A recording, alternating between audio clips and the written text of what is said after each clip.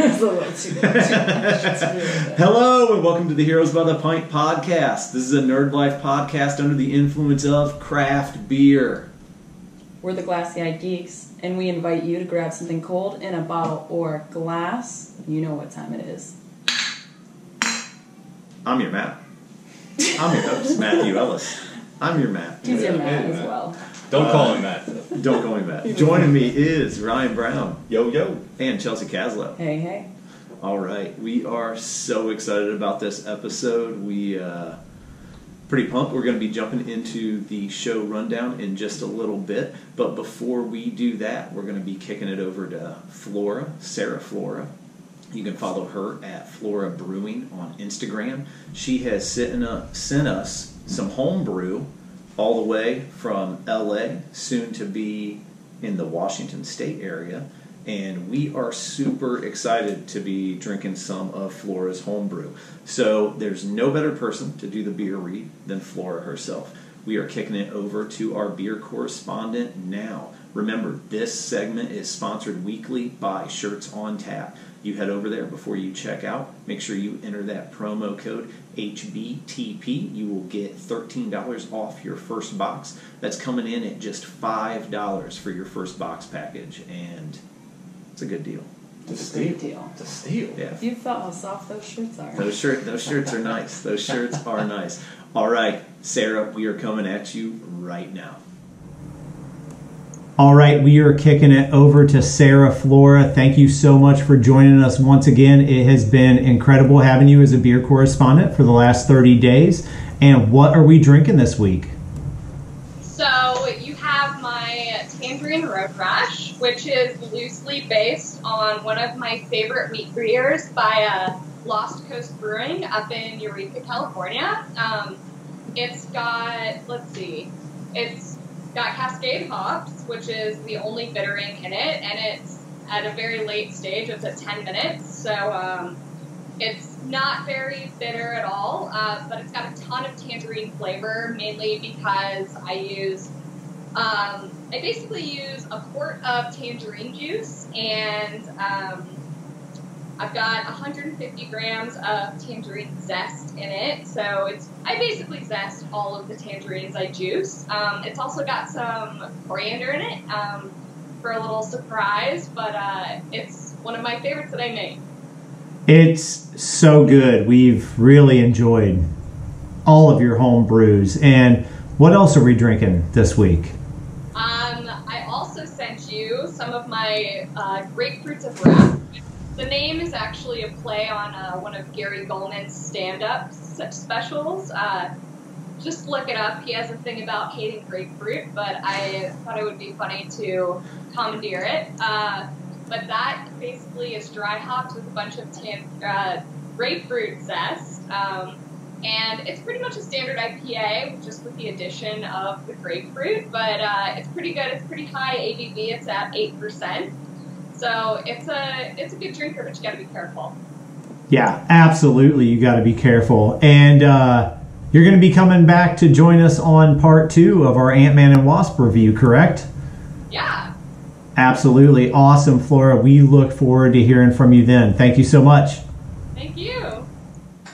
Thank you so much for that, Sarah. And I'm excited to jump into this beer right now and get into a little bit of a bottle cap grade. We are opening these things up. They're exploding everywhere. Literally everywhere. All over the floor. It's cool she drew on it. That's sick. Yeah. She's got chalk chalk markers. I want to know what she used yeah. To do that. Very cool. We're going to have to Skype her back in. I know. On the back it says, this is a wheat beer by Flora Brewing. It's, 5.1%? Yeah, 5.1. Also handwritten on there. It's pretty sweet. And my thumbprint. That's a little lighter than my home brew that we were just getting. Yeah. Oh, Lord. Ellis. Yours was kind of malty. That's pretty malty. Malty. Yeah, that's a good word for it. Very drunky. Ryan's like, what's the ABV on this? I'm like 29. I got a pee already. It's technically a wine. It's a barley wine. That's right. Yeah, you know what? I'm just going full all out and hitting this tangerine wheat.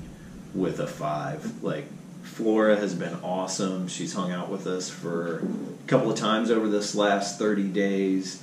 And it's super good, and I give mad props to anybody that's putting in work to homebrew and printing their own labels and hand drawing on the bottles And sending it to us. Yeah, And she just made finished this. her, It made it all the way across the country, man. Like Yeah. this is a good beer, man. She just finished her logo too. It looks pretty sweet. Yeah, it is real good. So yeah, I'm hitting it with 5. Where are you at, Chelsea? I love IPAs, so I'm really excited about the Grapefruit of Wrath with all these awesome hops that are in it. But for a wheat beer, this is delicious. It's good. So I'd go Very, 4.5. I think this is great, Flora. I'm gonna go You're 5 because awesome. I'm not about to say 4.5. I'm gonna go 5 with that one. Like, you're awesome. Yeah, She is. She's the best. yeah, Flora is. I just know that this is going to be where my heart is. And I got to leave some space for that. There you go. There you go. Yeah, open up that grapefruit. It's a very, very summer beer. Like, this is something that you can just chill and chug. Yeah, it's Patio good. pounder. We Yeah, talked about for that. sure. Yeah, patio pounder. Patio Sure. pounder. All right, so we're gonna jump in to that show rundown in just a minute. Ryan's gonna be hitting you with that, but before we do that, let's do the weekly rundown, man. How'd you guys' week go? 4th of July, everything. You guys having fun? Yeah, it's been awesome. The Wednesday, how do you guys feel about the Wednesday 4th of July? Like, I kinda don't know rough. how I feel about that. Like, I came back Thursday, and it was like Monday. Oh yeah, you didn't work. Yeah, I had the whole time That's off. right. I came back Thursday. I was like, is this Monday or like what day am I? What month is this? Yeah, right. I tell you Right. what, I'm not feeling too great about tomorrow because I know it's Monday morning. Yeah, and it's I've been off for 5 days. It's for real Monday. Like, come on. We're sitting at the new digs, which I'm super excited about. We got An our awesome job, man. Awesome job. yeah, homemade built desk for us, upgrading left and right for the podcast.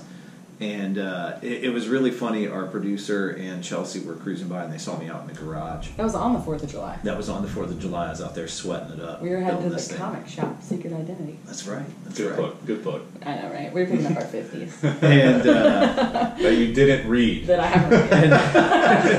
Anyway. Speculator.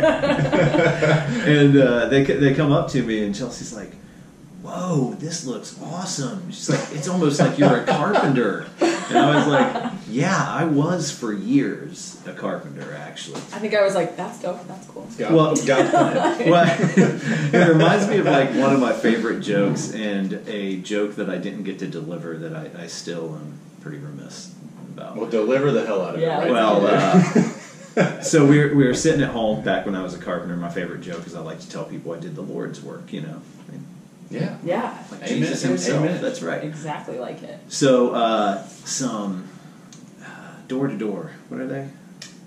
Jehovah's. Jehovah's. Yeah. A couple of young ladies, and they're like trying to give us the spiel, you know, and like we're just getting ready to head out. It's like Saturday night. We're getting That's how it to the always. party. That's how it always happens. And you know, I hit them with like, "Oh yeah, I do the Lord's work," and you could tell they got like really uncomfortable and kind of quiet. And, like, I was like, "I'm a carpenter," and they're like, "Oh, that is funny." Like, but the joke that I'm still upset that I didn't deliver is I wish I would have been like, "Great. Those strippers we ordered are here, guys. Come on in." That's what I really wish I would have delivered. They would have Yeah. left. Yeah, they So probably mission would have. accomplished. Left? Or they'd have felt like you Or- really needed safety. I've been like, all right, Because well. you're never too busy for the Lord. Now I just give them Heroes by the Pint cards. Now I just hand them out. Like when they knock, I'm like, oh, okay, I'll take your card. You got to take mine. Pull out your phone, hit He's like, subscribe. here's that That's right. 5-star review. Oh, yeah, that's absolutely right, man. Yeah. Chelsea, you had big news. You were at Yeah. Tay Sweezy last night. I went to the Oh, T baby. Swizzle concert. That's Here's right. the best the most part. expensive concert like in I Ohio got history. free like, tickets, yo. did you? Yeah, Oh, that's good what's for up. you. So I took my son. It was his Never first happens to me. concert. He's 7. Don't get too excited. I saw where it tickets were. There, see that? Her nose is still bleeding. It's great. I think you could see Tay Sweezy better from my house. Yeah. Chelsea was sitting. So a couple things happened that were hilarious. The first was Charlie XCX opened, and she had on basically her underwear with a pink plastic suit over Nice. that you could see through. Nice. And my son was like, "Do you think she knows we can see her?" I was like, "Yeah, I think I'm gonna she act like I knows." know who that is. Like I'm like, oh yeah, She yeah. sings, That's so. she whatever her sings name. Boom Clap. Oh, okay. So, I yeah. still have no clue. And then Camila Yeah. Cabello was next, and Man. she sings Havana.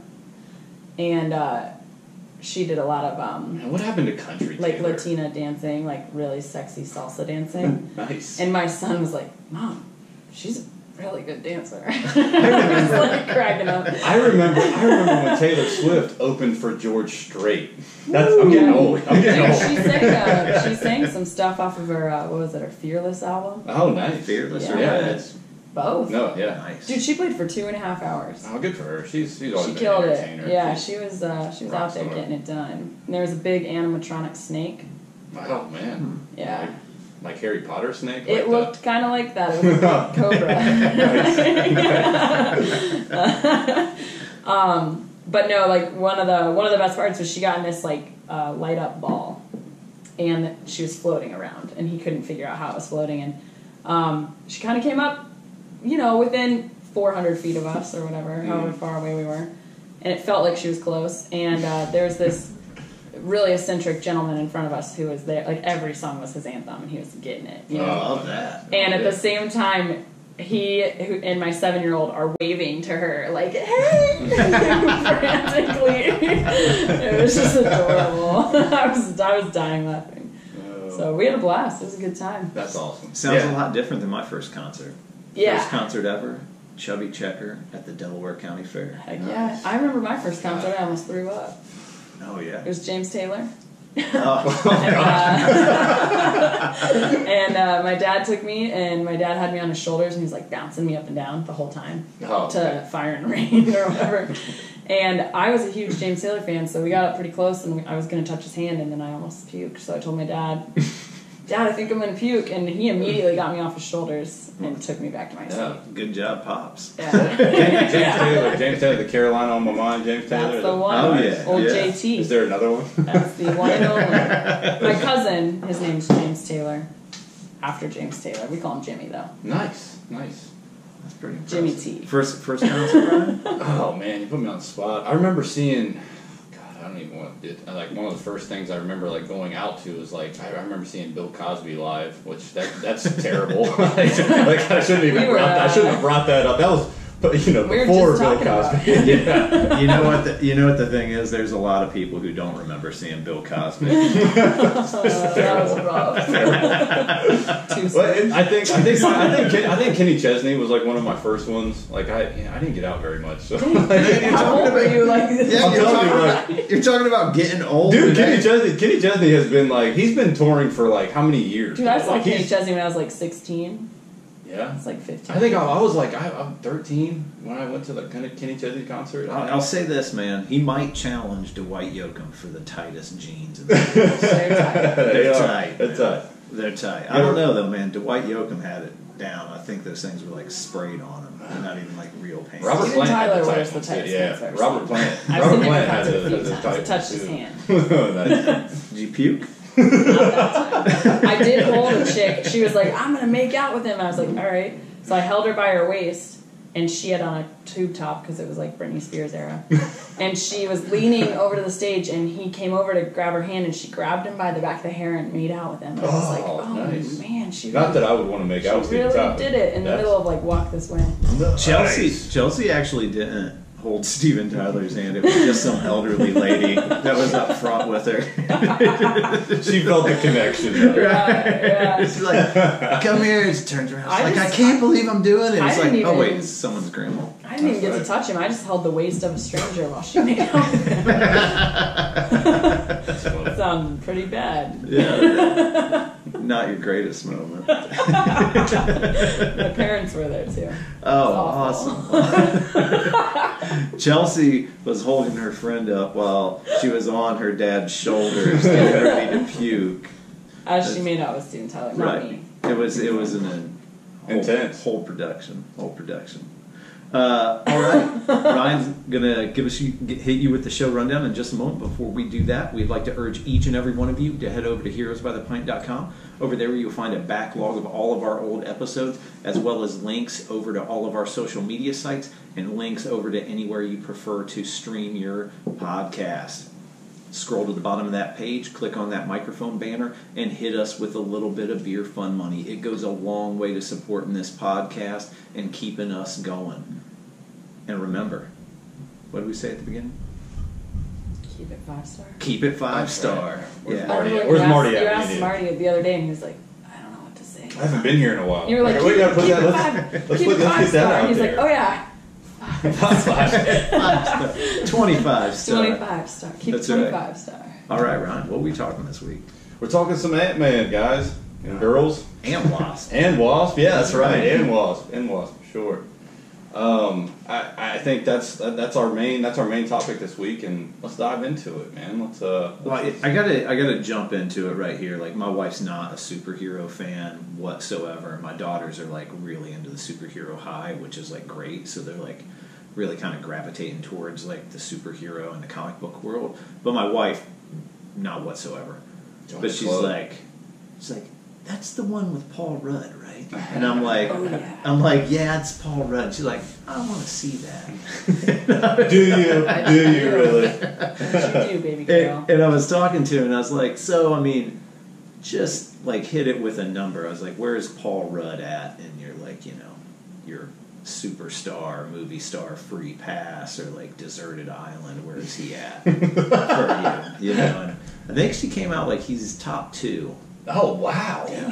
Yeah, He's in my top I'll tell you what, 5. I leaned over to Ellis. Like, top 5? Oh, yeah. I leaned over to Ellis, and I was like, Paul Rudd been hitting the weights, bro. Oh, You yeah. looked- He was he looked a little- looking good. He almost looked a little too ripped for me. I like him skinny and weak. Chelsea just wants to know if it comes down to it, she can hold them down Yeah. and be like, Yeah. no. right. Paul Rudd, he did look good. He looked really good in that movie. Well, what I loved the most too is I was talking about one where. Well, no, I was talking about one where it's like, he's got some bruise on his back and he's doing the like check out my abs pose, where he's like, it'd be very easy to reach back with your right hand and just put the ointment on and the Band-Aid, right. but, he's trying to reach it with his left hand as he's, like, cocking Yeah, his that's right right. shoulder back and flexing. And straining. And, someone's just, like, hosing him down with hot oil, The Ben Affleck pose. And, but I can't hate on my old lady, man. Paul Rudd might be in my top 2. Oh yeah. Paul Rudd is. He's a man. He's a man crush for sure. Yeah, oh, yeah, dude. Why not? Well, because he's like sweet and funny. And Right. He seems like. This sounds bad. He seems attainable. Like I could do that. Like that's possible. It's kind of hot that you're like you seem attainable. That's right. It's Where not. you look at people that are like real weird, like Johnny Depp, right? And you're like, Well, that's that's just not gonna happen. I'm not gonna waste my time putting you in my top 5. Like, no. But Yeah. Paul Rudd, that could happen. Right. Yeah, I mean, he's not Justin Bieber or something. Yeah, what is Johnny Depp's type? Like, who knows? I think his type is wine. Yeah, no shit. Like, wine. It's like a feline or something. Like, what is his? What is his type? Like something weird. Yeah, I don't know. Paul Rudd's great, man. He's got, like, and he continues in this movie, and I think he's perfect for this role as Ant-Man. Like, he really is. I wasn't like super deep into the comic book world when Ant-Man 1 came out, and I was just kind of like, seriously? I was like, Paul Rudd, I think a lot of people superhero felt that movie, way. Ant-Man. I was like, what? Like, this is too much. And then as I've just like completely gone off the cliff's edge with the comic book life, and I think Ant-Man might be my favorite installation of. I don't know. I watched it the other day. I thought Yellow Jacket was a good villain. I love Paul Rudd. I love how they developed Scott Lang as Ant-Man and Hank Pym. I loved Ant-Man 1, and it's probably in my top 5 of the MCU. The other thing about Ant-Man is, as people that have children, I mean, there's really not anything in it that your kids can't really see. I mean, maybe I'm overlooking things, but No, there's I not agree like with that. there's not a lot of like violence or like, intensely romantic moments or anything like that. It's like, after we left Ant-Man and Wasp, I was like, I feel like I could take my kids to see that. I kinda There's thought the nothing same super thing. scary. I mean, you look at Ant-Man 1, I mean, Evangeline Lilly's hair is all business. That's right. I mean, she's not trying to get sexy, man. She's No. she's trying to climb the corporate ladder. That's exactly We're right. saving the world That's over exactly here. right. But even the villains, like they're not crazy scary. There's not a lot of like really intense scary moments. There's not like, intense battle scenes that are, would make a child feel like nerve. I mean, it's really truly enjoyable. Like they focus on the lighter sides of the superhero world. Where are you at bottle cap grading Ant-Man and Wasp? I really loved it because I thought it was funnier than the first one. Yeah. So plus Paul Rudd's in it. So I'd probably go. I mean, I'm sticking with 4.5s today because All right. that's a movie I could just watch over and over. It was hilarious. Yeah, it was. I mean, it was top notch. I loved it. I feel like it's going to be hard to recap, which is odd. I don't know. I felt like there was so much like coming at us like relatively quickly throughout. Yeah, the we're movie. no scientists on Heroes by the Planet. That's So right. there's a lot of quantum Exactly. jumps and all this stuff. It reminded me of the show Quantum Leap. Yeah. Yeah. Every time they said quantum. Yeah, and there was a lot of quantums going on. Where are you at, Ryan? I think for me, it's still behind the first one. I agree. mean, me and you, I think I enjoyed the first one so much, and it was such a surprise to me, just to watch Ant-Man and enjoy it as much as I have. I think the second one lacks in the villain a little bit.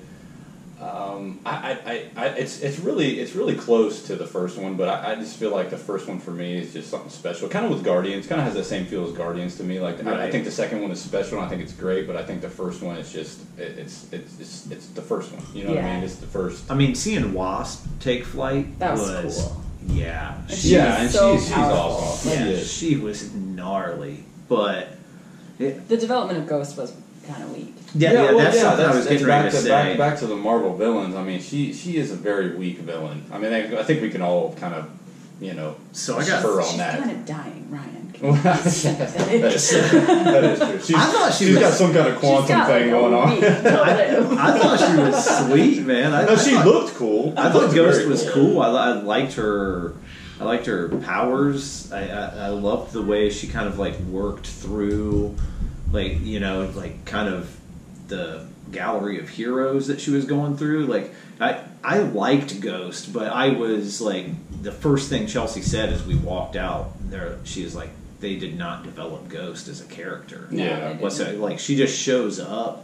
And But the way somebody dubs her Ghost randomly. right, Yeah, right. she's almost like She's she's kinda like almost a like ghost, and she's they're like, almost like yeah. an added character. Like it's not like the main plot of this story is getting Hope's mom back, Right. like, Right. in this whole story, and the aspect of Ghost coming into it is more of an annoyance Yeah. more than anything. Yeah. You know what I mean? And- It's and the more way like- She's they- like an obstacle. yeah, like they're just trying to get over that. It's not a And the villain, way they really. dubbed her Ghost, I was like, I don't see her hanging out with Patrick Swayze.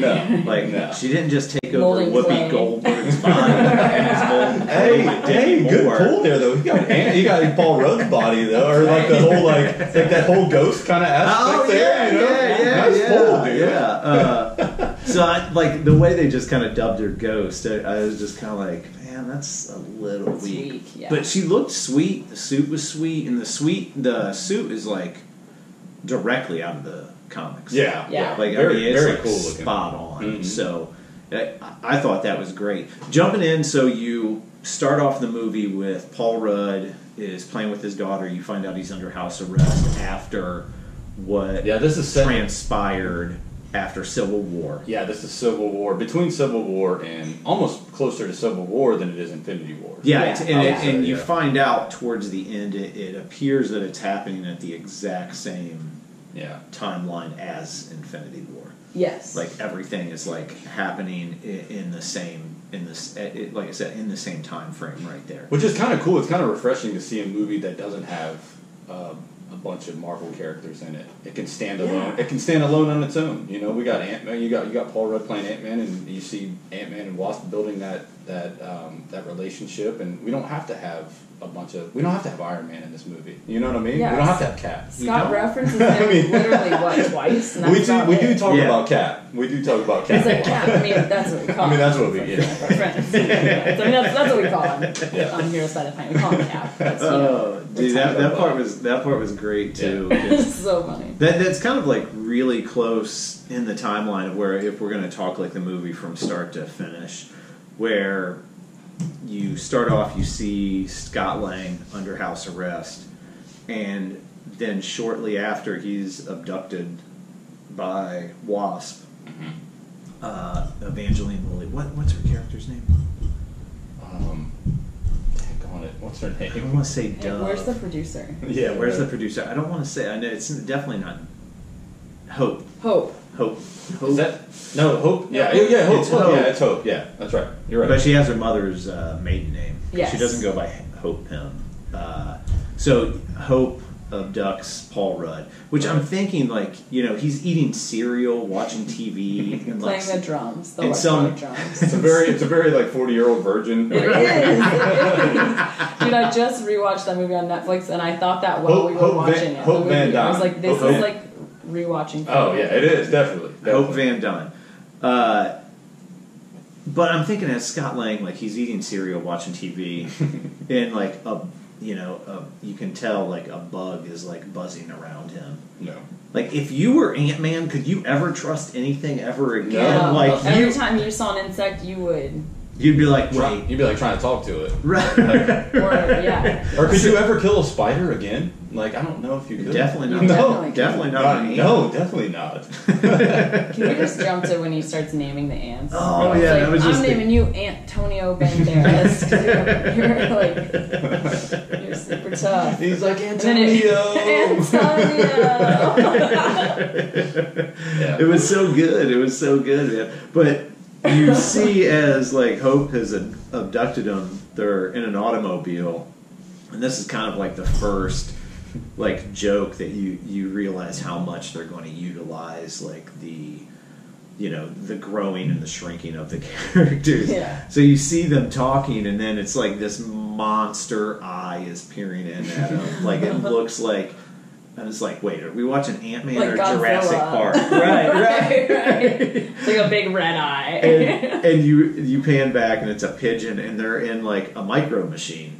Yeah, it's like a Matchbox car. Yeah, they're just cruising around. I love that. I love that whole aspect. Like, he's got like a Hot Wheels carrier. He's case. like, grab the Hot Wheels case. That was so awesome. Pick a car. I guess I can relate to that because I have many of those around my house right now. Yeah. That part was great, man. It was. That's Dude, like, and he picks the best possible car in that scene where he's like, just grab the Hot Wheels case. It's a purple car with flames, like classic Hot Wheels. When Luis is tearing it up, he's like, "Thank you, Dr. Pym." Yeah, as far as character development goes, Luis might have been my favorite. They took a little bit of time to develop his character and really get you like to fall in love with him. Well, and it took a little while before they got into his whole like delivery. It wasn't until it took the truth serum. Ryan, look up who was the other villain. I want to say Sonny. Yeah, Sonny Birch. Yeah, Sonny Birch, and that again, that's another like I don't know how deeply Sonny. Yeah, Birch, what did he?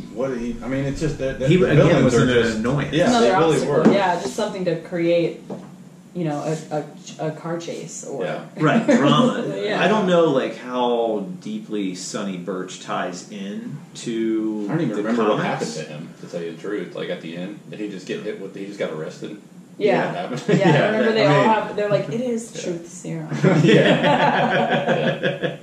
Yeah, that part was great. Man. He's like, it's not truth serum the whole time. Like they inject Louise with this serum, and it's basically just makes you tell the truth. And T.I. and So the he's other, like, this and the is other truth dude are serum. like, they're like, I mean, walks like a duck, quacks like a duck.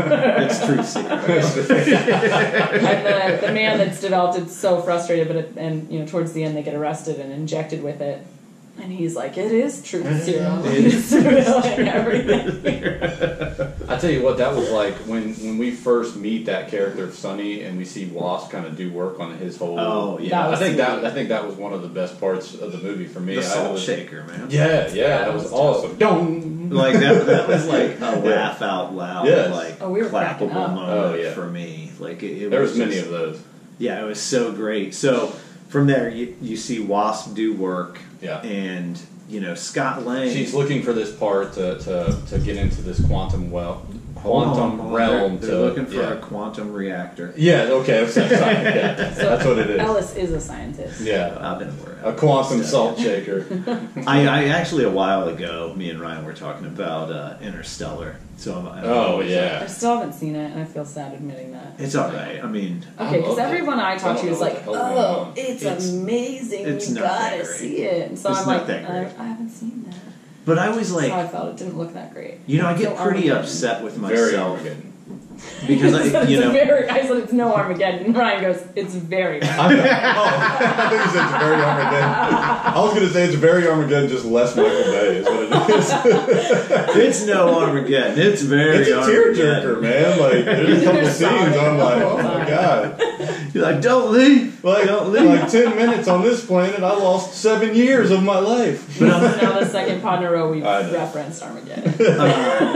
Actually I was thinking about that with the Garrett Gunn interview. I was like, I really should have labeled that as like, see how many Armageddon jokes our host Matthew Willis can fit in. Because like every other segment I was like, Bruce Willis, Billy Bob Thornton, Armageddon. That's how we should have advertised it on social media, like, how many Armageddon references does Ellis make for this, and to find out. Yeah, and someone could have won a free t-shirt. Someone could have won a free t-shirt. Right. How many times does Ellis talk about Armageddon? Yeah. All right, on this episode, win a t-shirt. Like us on Instagram. That's right. Like us on Instagram.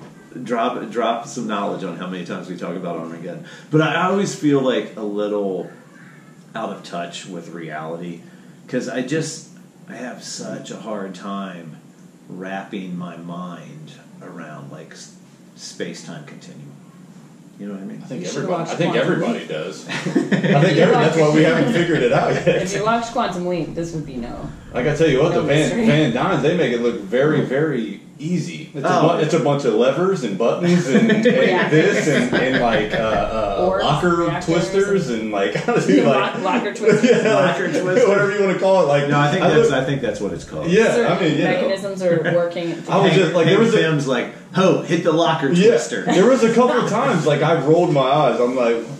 They were just like beep beep boop boop beep beep boop. It's like lever pull down this that. I'm like, oh okay. I mean that makes sense. That's science. We are in Marvel. That is science. That's I was trying to explain space-time continuum to Ryan. Like the ping pong ball and the way gravity works and that's like trying to explain sharing to my 4-year-old son. It's not gonna happen. I mean, it just doesn't work. He's like, but this is mine. But But the quantum realm.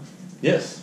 So from there, they are tracking down the quantum reactor, right? And you see Hope Wasp do work. Yeah, that was awesome. It's great because we had talked about this with our producer as we were leaving the theater, and when Scott Lang first shows up with Hope and Hank Pym, and they're furious at him because they are now on the run from the law because he used Hank Pym's tech as Ant-Man in Russia.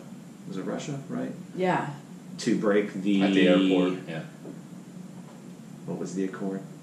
Sokovia. The Sokovia Accord. Yeah, because he used that. Dropping right now. Because he used that tech, they are now on the run from the law. Yes. And they rope Scott Lang back in. All Scott Lang wants to do is be a father to his child. He's out of jail. He's like, dude, I gotta get home. I'm on house arrest. And I shouldn't be speaking to you.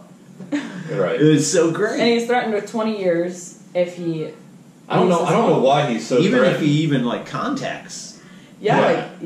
I mean, when it starts, his foot goes outside of the fence because he goes down the slide that he's built for his child, and it just busts right through, and of course his alarm goes off, and he panics. So it's like, this is a big deal that he's Is that what it's really like being under house arrest, Chelsea? Yeah. I don't know why he's so like intimidated by that cop that like keeps coming to his house. Like that is the wackest like parole officer. Dude, ever. I Like, love that's that. like Like, the, he's that's terrible. what makes it so He's funny. from The Office, right? Like Yeah. he's from I forget his Or name. no, he's not from The Office. Yeah, He's yeah. from, He was Jim's like. I think he was in the office Yeah. for a Was little he? bit. I can't remember exactly what. I love his he played. voice. Like his voice is. But he's also Awesome. in what did we say? Off the Boat. I think he writes the and Boat, directs yeah. Off the Boat and stars in it. We as just well. it's so like goofy, but like and His delivery is classic, and he played Kim Jong Un in. Into the World. Oh, he did in the interview. Yeah, Yeah, the the interview. That's interview. it. Yeah, sorry. yeah, Into the yeah. World is that other movie with all the comedians. But They like, have a party. yeah, he's incredible, and but Hank Pym and Hope are like, you owe us, and I'm thinking like, Does he? at the very least, you guys are just like even. Yeah, right. Because without everything he risked Right. in the first Ant-Man, I mean, you guys are like, he essentially saved the world from this technology of micro-assassins that was getting sold to Hydra. So I'm like, at the very least, you guys are just like, let's say even. Yeah, That's fair. yeah. Plus, he did the same thing that Hope's mom did. What's that? They go super small and like Yeah, whatever you want. Yeah. Whatever you want to call it, quantum something. Now, I will say that he did that to save his daughter. Oh, that's true. But I'm saying, like, they recruit this dude who's, has kind of everything to lose, and he goes to it and does work. But in this, they're like, you owe us. That's and I'm right. like, I don't think he really does. Right. Like I said, the very least, you guys are just, you're good. I love that Yeah. when his daughter's like, so, how long have you been Ant-Man? She's like, I can tell you're back at it. Yeah, his daughter is She's- super her cute. character's She's so great. sweet. Yeah, She was like- absolutely. There was a couple liners like, I don't have any daughters, but I know Ellis was probably like, Oh, like where she has to be his partner. Yeah, like, Oh, come on, yeah. man. Like, and are then you serious? you have the Like, seriously? nerve to be like, nah, Yeah. No. you're not strong enough, you 6-year-old weakling. Actually, jumping into when Hope first kind of we're jumping around a little bit in this That's episode. all right. I knew it would be hard to kind of retrace this Well, it's this so company. heavily dependent upon the first. Like you kind of have to go see the first one, or it's all just kind of random.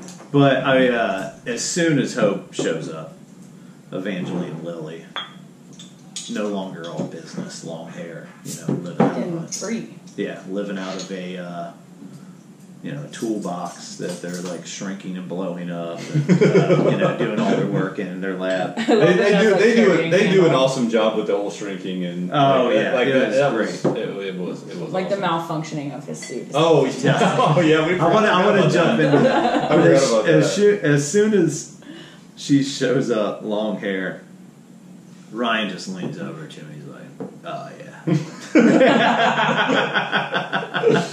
I was like, "Yeah, That's what I said to Yeah. the producer when I saw Paul Rudd. yeah." I was like, oh yeah, here we go. Ant-Man. And he went all out to show off his abs when he He was showed sitting them on the off. toilet. Yeah. And it's like, I was like, there they are. he's too much of a hunk for you, though. Yeah, he's got to thin out a little. That's right. I mean, need you to look like you missed a few meals. Right, look a little more stressed out. So this is right around the time Ghost shows up. Yes, yeah. So when Hope is doing work with she Sonny makes her Birch's appearance. That's right. Sonny Birch's crew, She and whoops, she whoops gets all these dudes. And she gets the quantum. What did I say? The reactor. Yeah. Quantum. Who knows, That's yeah. called the Yeah. reactor now. the, Now other, Ryan's the other stone, whatever. Yeah, the quantum stone. So she gets that Goes back. on the knuckles now. Before And- this beer, he knew the names of everything. And out of nowhere, you see Ghost just transform through this wall. And I thought they did an incredible job with Ghost, Visually? CGI. Yeah, visually, visually, it looked Oh, like awesome. with the, I don't want to call it like a stammer, but it was like where she, Yeah. it was like she was physically having trouble, yeah, it was really good. It's all right. We're on camera. Remember last time how animated you were? You're I like, know, he I was was like, pew, pew, pew. But yeah, so Ghost shows up. She ends up with the quantum reactor, but she still needs the she needs the lab. At this point.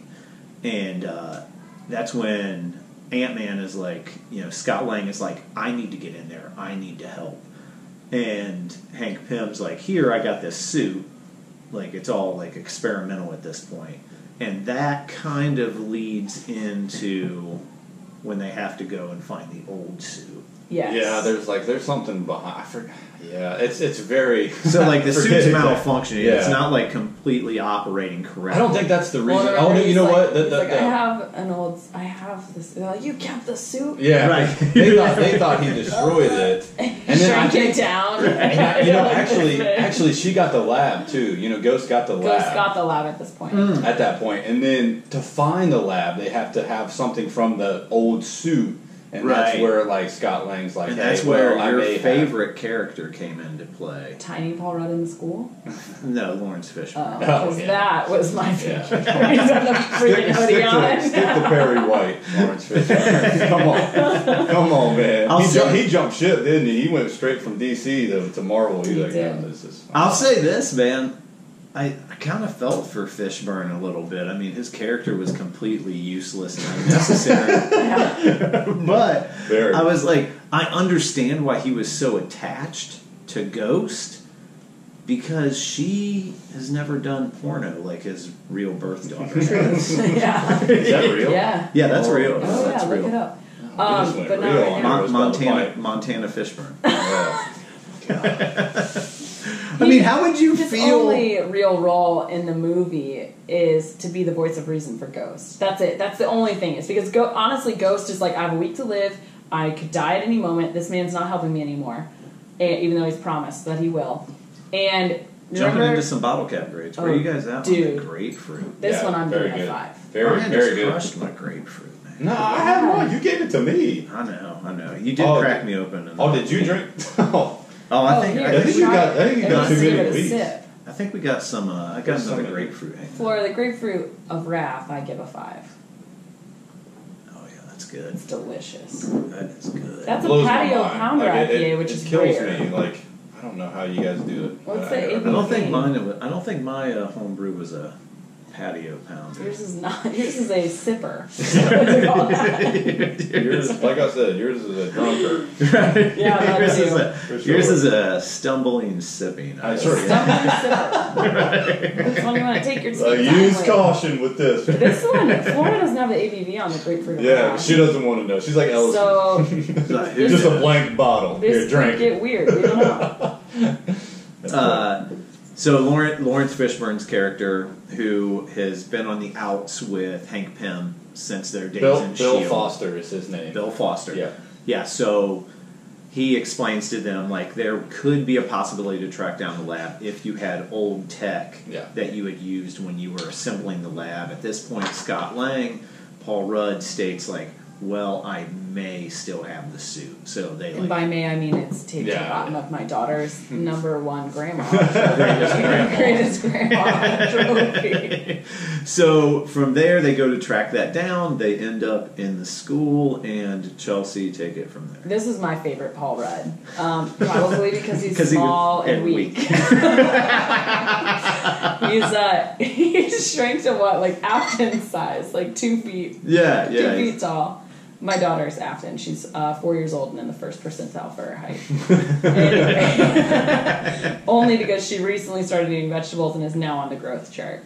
So Paul Rudd is about the same stature, and he's got a huge, like, lost and found hoodie on. Visually, like, it's perfect. It is so funny. It is awesome. And it's the hoodie comes down just below his knees. I mean, the sleeves are like dangling. Every doorknob he encounters, he has to leap to try to turn it. Yeah. Wasp, basically, like everything else in life, has to help him with everything. But you can also see, like, right at that moment, too, like, Wasp, Hope, and Scott have been, like, on the outs, but you could kind of see this, like, all of a sudden they're making eyes. Yeah, with Hope especially. Yeah, Like she's yeah. kind of like, okay, like I. That's still because he was definitely- weak and vulnerable. I'm telling you, it's a weird attraction to people that are just with that. Is it kind of like dad bod when dad It bod is. became a thing? Yes. Everyone's like, okay, like this isn't intimidating because That's exactly it. Like if you're dating a guy that's like Brad Pitt in Fight Club, that's intimidating. right. You But it- have to be doing sit-ups. You have to and be- eating your vegetables. You have to be at least hot enough to where people are like, well, if it makes sense, they're together. right. Because it's okay for a guy to be with a chick that's hotter, but it's like, it's like socially. All I gotta say is come to the Heroes by the Pint, listen to the Glassy Eyed Geeks, and get some knowledge. Get some knowledge about relationships, struggles. That's right. It's a struggle, you know. Like I actually, this is not to get totally off track, but I watched a study about how where people, they basically lined up people that were rated by a bunch, like 500 people rated them on a number scale, and women typically try to date 2 numbers down. Oh man. Where men are totally It's like- comfortable we're like- dating we're like 2 quantum numbers men. up. Yeah. They're like, What are we? that's alright, then I'm Yeah. a little sloppy, she's hot. I mean, Ryan. Yeah, here we go. Here Erica we go. Brown just blew it out of the water. She was like, you know what? I'm just like, let's go a few more numbers down. Yeah. That's right. Like, I want this guy to really be dependent upon me. That's right. Right, Goddamn. exactly. So right. Wasp sees Ant-Man in this moment. You know, Scott's completely vulnerable, weak, and a little pathetic, and she's like, you know what? You're adorable. And pretty cute. Yeah, you're still pretty hot, and He's like, we got some goldfish and she has to help him yogurt. get that. Or some of the juice boxes Yeah. or something. She has to help him get that backpack down. He's like, do you now. really have that? Oh yeah, when he jumps, when they Yeah. finally get back in, he's got the suit, and they finally get back into the van, yeah. van. And Hank Pym's like, "Do you need a juice box?" He's like, shut up. And he like, can't even get in the car. How great was Michael Douglas? Michael Douglas is just like kind of made for that role. Like, Oh, he does a great oh, job, yeah. man. I'll say this, like, man, you want to talk about some beautiful old people? Yeah, really. Michael Oh, Douglas man. and Pfeiffer. Yeah, Michelle Yeah, Pfeiffer. Michelle Pfeiffer. Which she was underutilized in this movie. Like we could have got, I could have used a lot more Michelle Pfeiffer in this movie. Yeah, like, we all could. like really. In every movie, I wanted to Yeah, see. really. I wanted to see her come out of the quantum realm doing backflips. Yes. And hit it with a meow. Oh, She yeah. was That's like, all I wanted. She looked good. That'd have been sick. She looked really That'd have good. been cool. Yeah. She All looked the way like through. Lindsay Lohan before she was on probation with like silver hair. She was looking really good. Michelle Pfeiffer could have even been like the ghost, like somehow, Yeah. like in a twisty. Oh, that would turny I was kinda like- wondering if that I was did going too. to like transpire that early on. That was like they revealed her like really quick. They Yeah. did, in the yeah. movie. And again, I liked Ghost. I liked Ghost a lot. I really did. I just they didn't develop any of the antagonists throughout this entire film. It Yeah. was just like I think you guys both said it best. They were just kind of like stepping stones Yeah. towards the ultimate goal of bringing back Hope's mother. Right. And And I think rekindling the relationship between Scott and Hope. Right. The ultimate goal of the movie was like, let's bring back her mom. Let's rekindle this. Right. Right. You know, No, I agree. this I lost agree. flame. Janet is her name. Janet Janet. Van Dyne. Yeah, Janet Van Dyne. That's right. And Genius. what was she doing? Like that was like an anti-aging quantum realm too. Like what I'm saying. anti-aging, like Yeah, I mean, her hair got gray.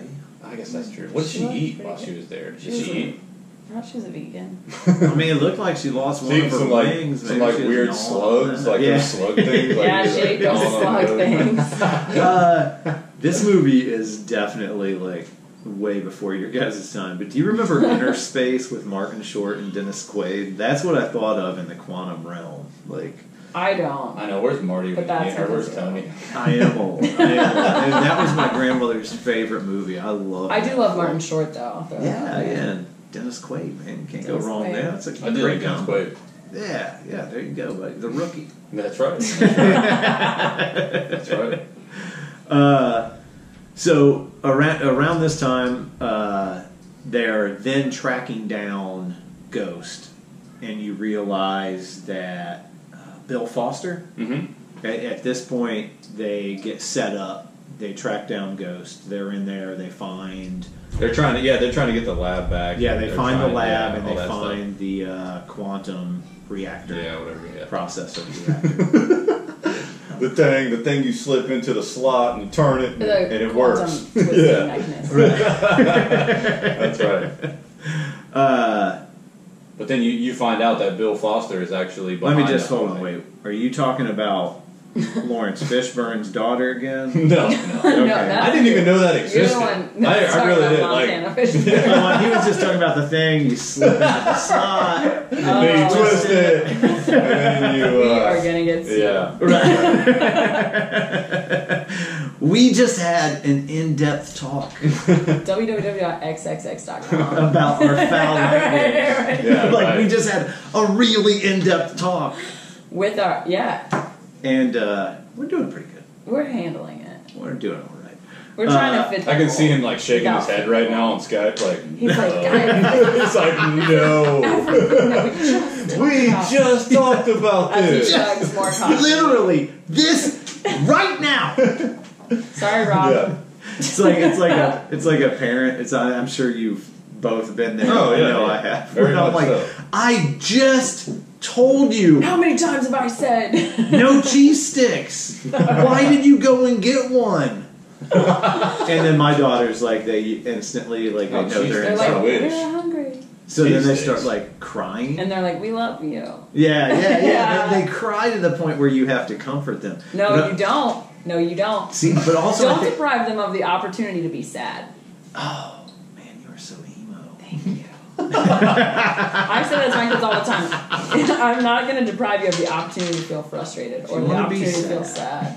So you cry it out, you piece of crap. Oh God! Ryan over Go here. put your black lipstick on and then Dude, come no, back to it. I used to be anytime my kids stubbed their toe, I'd comfort them, and then actually my ex, who's really a great dude and a smart guy and a teacher and stuff who deals with kids all the time, was like, "You're depriving them of the opportunity to deal with sadness," and I was like, "Oh man, you're right." And my mind was kind of blown, and I was like, "You know what? It's okay." Yeah, how are they ever going to discover? How are they ever going to early 2000s or Paramore? How are they going to have a MySpace page with Blink-182 song playing when you open it up, and their top 8 on there with the black lipstick and the Hot Topic clothes? They're not if I don't let them be sad. Absolutely, man. That's why Hope was trying to let Scott just kind of be sad for a he little while. needed it. He needed to be go sad. through the moments in life where you have the opportunity to feel sadness. And we have to talk about why Scott's never getting in trouble because he doesn't have his ankle bracelet on. He's got a huge ant. Why is that? Playing the drums in his house. Is it Anthony? Was it Anthony? Antonio. Anthony was the one he flew on in the first one. I can't remember. I think Anthony actually died in the first one. Yeah. Well, then God rest his soul. 35 got R.I.P. Yeah, that's right. A bunch of them got eaten in this one. Oh yeah, but those Burlo seagulls. Antonio Banderas and what was the other one? was it an ex-president? Yeah, it was Ulysses. Ant Grant.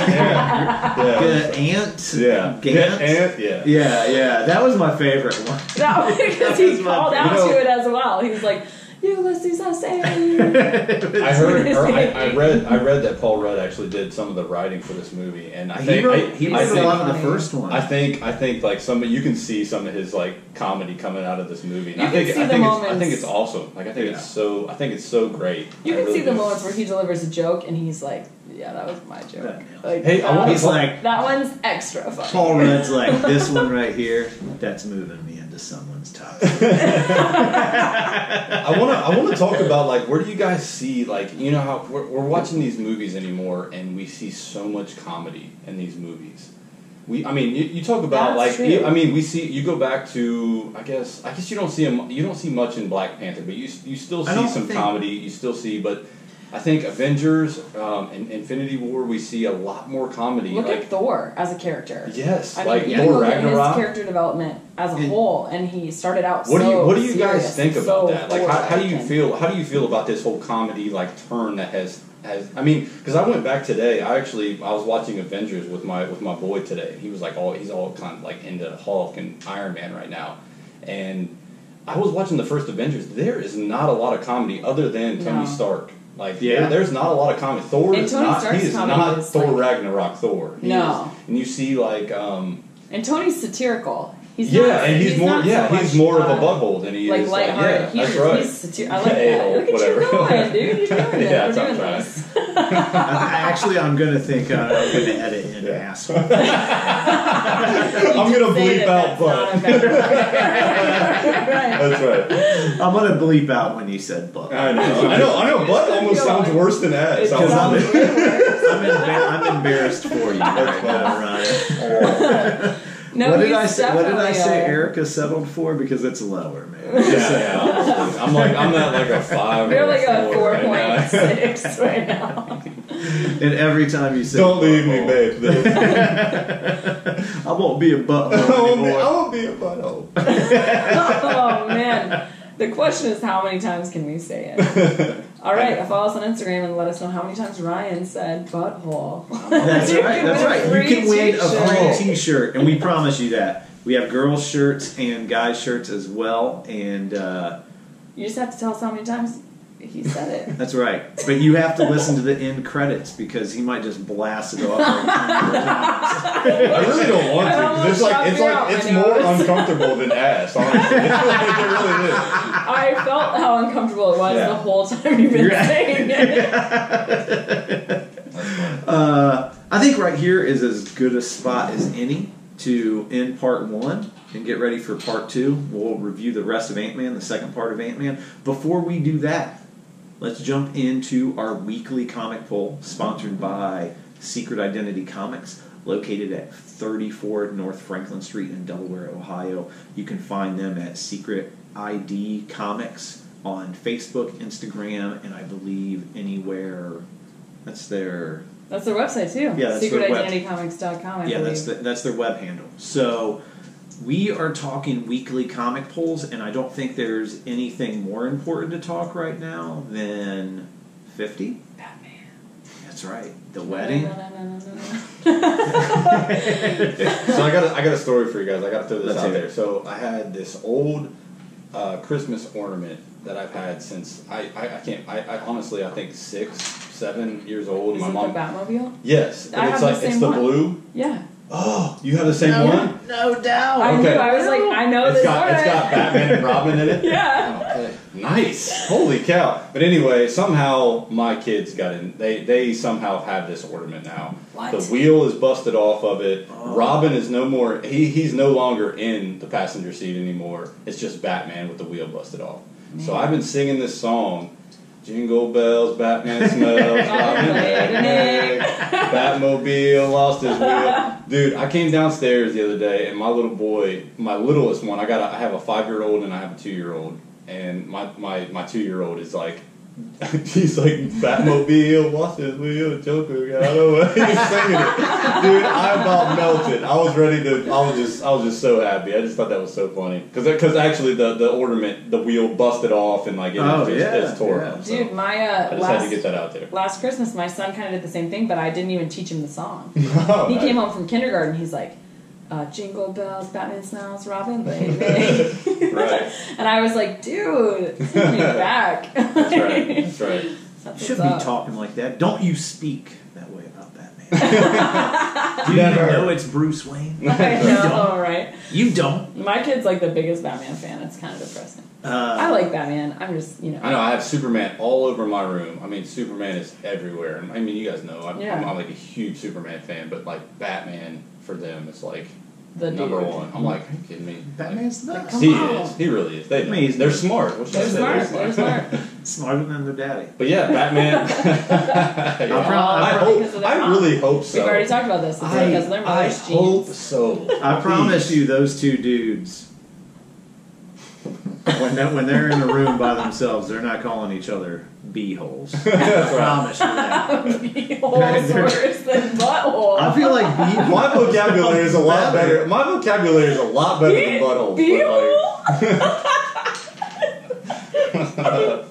What?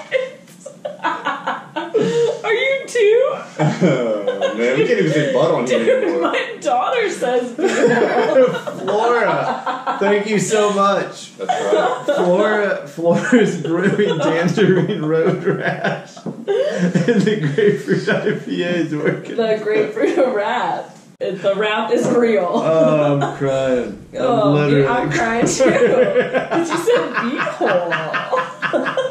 I know. I thought butthole sounded bad. It did until now. So I was real. just one up to you, dude. Yeah. I swear it still sounds cooler. It doesn't. Just because you said bee, like bee hole, it doesn't make it cooler. I couldn't be talking about anything that starts with a B. Dude. No. Just saying. No. No.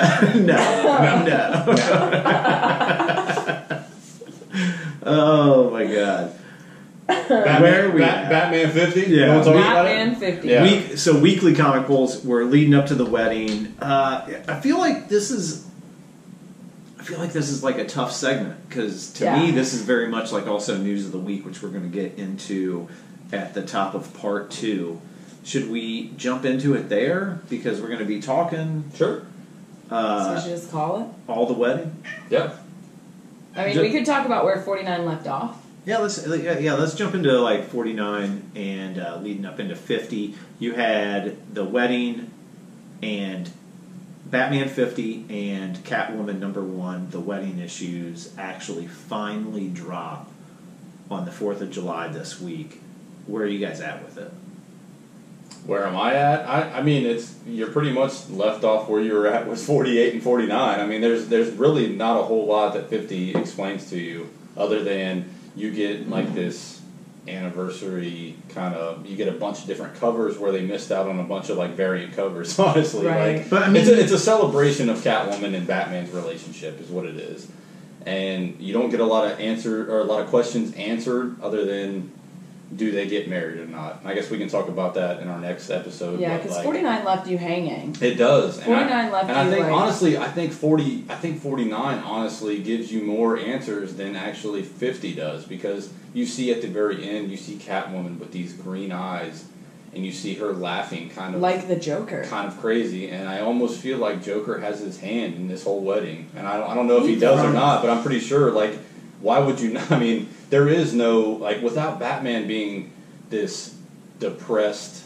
human that is, you know, I mean, there is no Batman. And be Batman. Yeah, that's what right. Joker says. That's it's like, right. you'll bring him happiness. That's right. And with happiness, there's no Batman. He That's can't right. be happy and be Batman. And I think that's where 49 leaves you off, and 50 is almost like a celebration of like I said, a Batman Catwoman relationship where it doesn't answer much, and we'll see in 51 where this goes, because honestly, I have no idea. I think Joker is behind this, and I think he sabotaged this. Honestly. So Tom King has a 100-issue run on Batman. This is the midpoint of Tom King's run. How are you feeling about it as like a midpoint? Are you enjoying the Tom King run? There's things that I really don't like about it. Full disclosure, I haven't made it all the way through 50. I'm reading the entire preludes right now, which I gotta say I am enjoying the preludes, like the Robin versus Ra's al Ghul, the Nightwing versus Hush was great, Batgirl versus Riddler was great.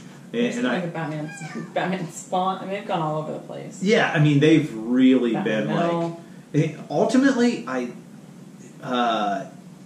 Capes and Lunatics sidekicks, I was listening to their podcast, and I kind of agree with Phil and Lilith that this really feels like a cash grab by DC. It does. It feels like they've been building this up, and they haven't done with it what the fans want, and then also on top of that, I don't know. I'm not gonna lie, like, it reminds me a lot of Lady Thor. Yeah. Where it's like, alright, she's dead. And then it's like, next time. You know, like, every time... I think honestly though, I think it almost is like kind of genius though, if you think about it, because everybody, like, even when I talk to you guys, it's like, you know, they've done a good job of building this relationship where you almost believe it, where you almost say like, okay, well, I believe they should get I get do married. believe it. I'm like, I want him to be Yeah. I believed it. I want Batman to be happy. Yeah, he's not gonna be. I believed it God more in Hush. Yeah, I believe honestly, their yeah. relationship more in Hush, where Selena doesn't realize that Bruce Wayne is Batman. In 50, Batman, in 50, like, there's really Yeah. there's Batman really knows everything. there's really cool dialogue It's 'cause where he's Alfred. yeah, honestly, and then once you guys read 50, you'll see like there's some really good dialogue between Alfred and Bruce, and Selena and Holly. I forget her name. She was in like in the past issues. I forget her name. Holly something. But anyway, she says something on the lines of or Catwoman says something about like, oh, so I guess you are a hero now, and Selena says like, well, I guess I am. Catwoman has always been that mysterious middle road where is she a hero or is she not?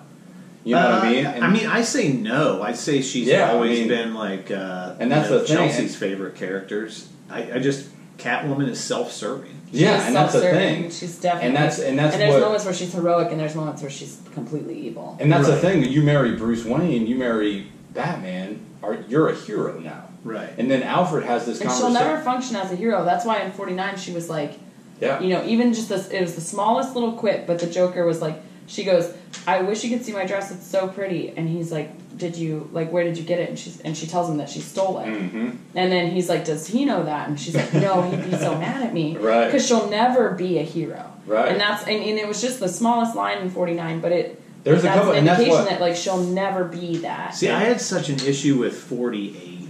Like, I just don't like the way Tom King has like kind of drawn out the way Batman reacts to things. I mean, you have in 48, Batman breaks through the glass windows of a cathedral where the Joker has just murdered 8 people point blank. Mm-hmm. And he's standing amongst corpses, and Batman's just playing this cat and mouse game with him. Like, Yeah. to me, like, that's just not Batman. Whatever. That's Batman and the Joker, period. It's always a cat and mouse game with them. Yeah, like, but I that's think, why he'll like- never kill the Joker. But you he don't could easily think- be like, "Whoa, dead." He's not going to do that. Like, without the Joker, he's nothing. That's right. No, I understand that, but I just don't think like So he would he's walk like, in and be what like, are you doing in here with all these dead people? Right. You know, like, that's what he's going to do. That's a Bruce Wayne thing to do. That's a Batman thing to do. One thing I do like Tom King's depiction of the Joker. Like, it's absolutely psychotic. Yes. Totally psychotic. And And it looks psychotic. And Tom King too. is Yeah. the dialogue, like you were saying, Ryan. Like the back and forth is really quality. Like It even is. in 49, like how much of that comic are the Joker and Catwoman just literally laying next to each other? That's right. That's And he's right. like, "Remember the good old days? Like, you remember this? You remember that?" Like the dialogue it's amazing because I mean he's able to carry you through like any. There's some really good points in 50. There's a really good scene, a couple different scenes actually with Alfred and Bruce that are like, you know, I mean, give you kind of goosebumps a little bit. Like he talks about his dad, and like Alfred talks about he's actually putting on the tux, and Alfred and Bruce is like, man, I can't wear this. I look too much like my dad. And Alfred's like, yeah, you actually do, sir. You know so much. And it's just kind of one of those things that's kind of cool. And then there's this scene like when that's right, tear up. And then there's actually a really cool there's a good scene to go along with the Catwoman like conversation that's over here talking about being a hero. There's a conversation about Alfred and Bruce talking about like being happy, and he's like, I after everything you've been through, like you have to be happy after this, right? And Bruce kind of looks at it, he's like, well, yeah, I guess. And you can't have a Batman. That's what it comes down to. You Right. can't have a Batman where he's actually happy because he's going to hang up the cowl. He's going to hang up the cape and cowl, and he's not going to be Batman anymore. Yeah. You know, so there's times when I read it, and I go back to with you, Ellis, like 48. I was like, man, come on, like that, like you know, Batman's looking kind of weak in this, but Tom King does a good job sometimes too, man. And I'm like, holy cow, like 50 is it's a good book. It really is. It's a classic for sure. I'm glad I have it. Yeah. I'm couple- excited to read it. I feel horrible that I haven't. Man, It's don't- been on my mind so hard. You don't even Yeah, know. I mean, Like it's you know. all I can think about, and yet somehow I managed to not have 10 minutes to sit down and read it. Please do not feel horrible because we have been doing Yeah. more flipping homework. I have stacks and stacks of trades That's right right. now to read for homework. Homework. Yeah. It's like being back in Great. It's like the best homework. Oh yeah, but it's still stressful. Yeah, it's also like That's right. anxiety. Well, you don't want to be the one that didn't read like the one. Yeah, like you two schmucks over here. Yeah, I like thought you were gonna say butthole. you two bee holes over here. Beetles. God, All right. We are going to cash out of this episode. This is the end of Ant-Man and Wasp Part 1 review. Make sure you tune back in this Thursday as we jump right back in with Part 2 review of Ant-Man and Wasp. We'd also like to urge each and every one of you to head over to heroesbythepint.com. Over there you will find a backlog of all of our old episodes, links over to all of our social media sites, as well as links over to anywhere you like to stream your podcast. Scroll to the bottom of that page, click on that microphone banner, and hit us with a little bit of beer fund money. It goes a long way to supporting this podcast. Make sure you support each and every one of our sponsors. That is Shirts on Tap, Secret Identity Comics, and Short Fuse Media Group. All right, this is the Heroes by the Pint podcast, and we are out.